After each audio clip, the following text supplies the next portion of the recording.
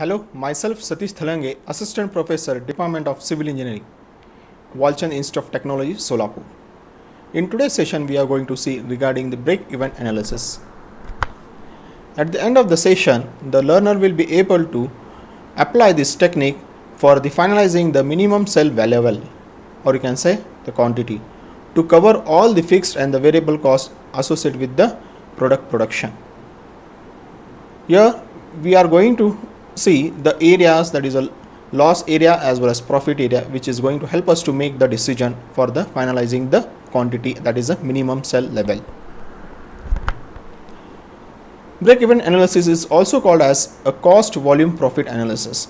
The break-even analysis is performed to determine the value of variable of the project that make two elements equal, that is a sell volume that will be equal to the revenue and the cost. The break-even chart is a graphical presentation of the cost. The costs associated are the fixed cost, variable cost, total cost, and the sale, or you can say revenue.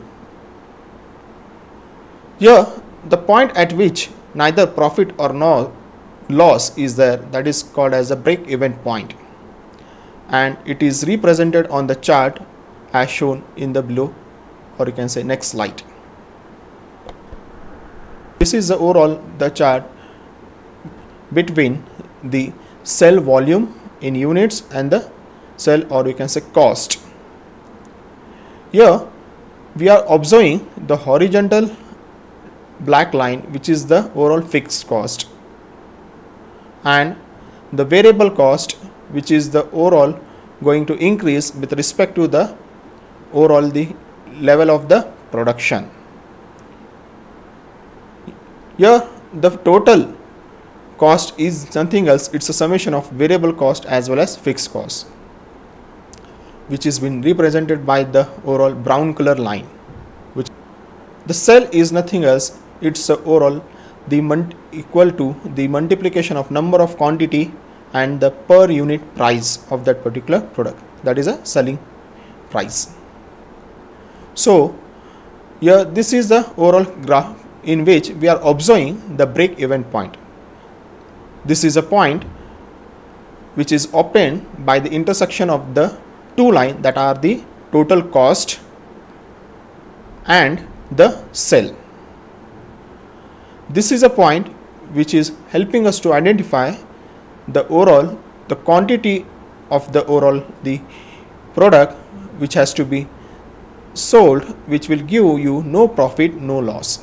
Indication that your production should lie above the break-even point. If you are lying below the break-even point, definitely you are under the loss zone.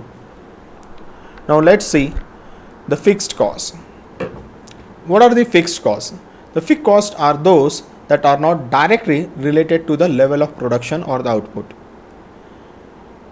In other words, even if the business has a zero output or there is no any production, still even though there are the fixed costs which are running on, which has to be paid compulsory. Examples are what?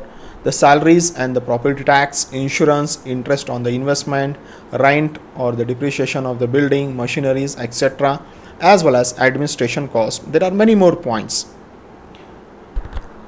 Now variable cost. The variable costs are those costs which vary directly with the level of output. They represent the payment to the overall to get down the output or to get down the production of the product, for which we require the raw material, the labors to get down the work done or job done, the fuels, and the revenues related to the cost such as the commissions. So here the total variable cost is nothing else, it's a summation of direct variable cost and indirect variable cost. Now let's see what are the direct variable cost. The direct variable costs are those which can be directly attributed to the overall the production of the particular product or the services. They are directly related, they are directly involved to get down the output in the finished product. Example, the labor which are directly related to the production of the particular product. The raw material, the semi finished raw material, which finally it will be the finished good. But what about the indirect variable cost? The indirect variable cost cannot be directly related to the production, but they are needed to get down the finished product, or the you can say the end product. The semi-variable cost. The semi-variable costs differ from one segment to the another segment. These are particularly fixed and partly variable cost. For example, water and the electricity charges. They are the cost. Sometimes they are playing the partly fixed and the partly variable. So finally, the total cost is equal to fixed cost plus variable cost, and sell is equal to fixed cost plus variable cost plus profit. If you observe this graph here, the total cost is nothing else summation of variable cost plus fixed cost, and the sell is nothing else, it's a fixed cost, variable cost and the profit. So the formula for the sell is equal to N into price per unit equal to the fixed cost plus N multiplied by variable cost per unit plus profit. Now the break even point is a point at which there is an intersection of the total cost and the sell. As I said, the overall the total cost, which is in the brown color, and the sell, which is in the blue color, they get intersect to each other at certain point in the overall graph, which is nothing else a break even point. This is a point where there is no profit and no loss. Now let's see, the break even point is a term in units. The break even point in units is equal to fixed cost divided by sell price per unit minus variable cost per unit. This break even point is in terms of unit, which can be obtained by fixed cost divided by sell price per unit minus variable cost per unit. Break even point in currency, which can be used by declaring, or you can say by using the fixed cost plus sell divided by sell minus the variable cost. In this way, the break even point can be identified in the unit as well as currency. Coming to the next, the angle of incidence. This is the angle of incidence. The angle of incidence lie between the sell and the total cost. Now let's see margin of safety. So margin of safety can be presented on the break even chart as the distance between break even point and the output being produced. As I said, if the distance is larger, profit is more. If the distance is reduced, then it will affect on the profit. So this is the overall related to the margin of safety. Now let's see the example. From the following particular example, we are going to identify the break even point in terms of the sell value and in units. The number of units that must be sold to be earn the profit of rupees 90,000 means here we have to also identify the number of units if we want the profit of rupees 90,000.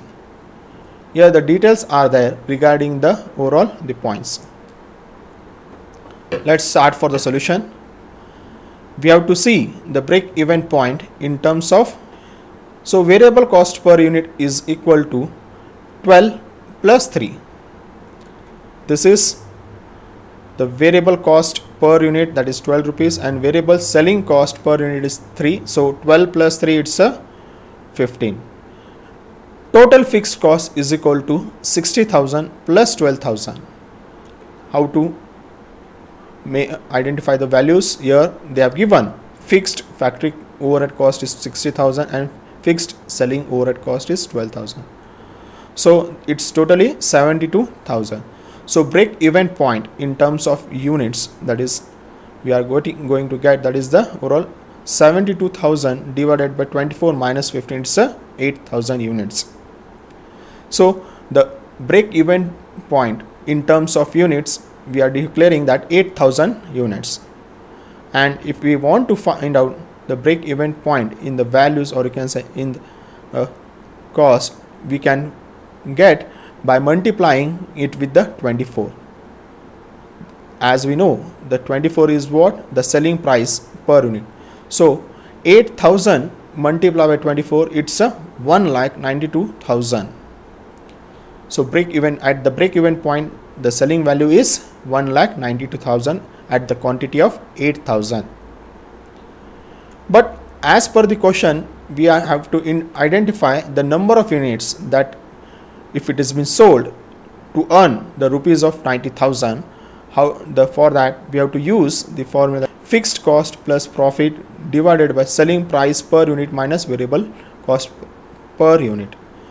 So fixed cost is 72,000 plus profit is of 90,000, because they are declared for the 90,000 we are interested to find out. So it's a summation with the 72,000 divided by 24, it is selling price minus the variable cost per unit, that is already we have identified here, 12 plus 3, that is 15, so 15. So finally we are getting the quantity, that is in terms of units, number of units, that is 18,000. At 18,000 quantity if we sell, then we are going to get the 90,000 profit, that is a indication.